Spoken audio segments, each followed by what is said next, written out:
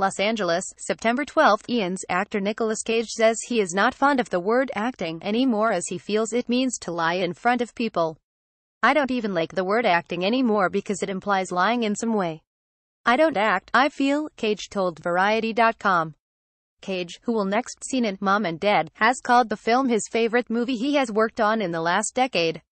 He further referred to the film's director Brian Taylor as "my Kurosawa and I am his Mifune," referring to the famous Japanese director-actor team of Akira Kurosawa and Toshiro Mifune.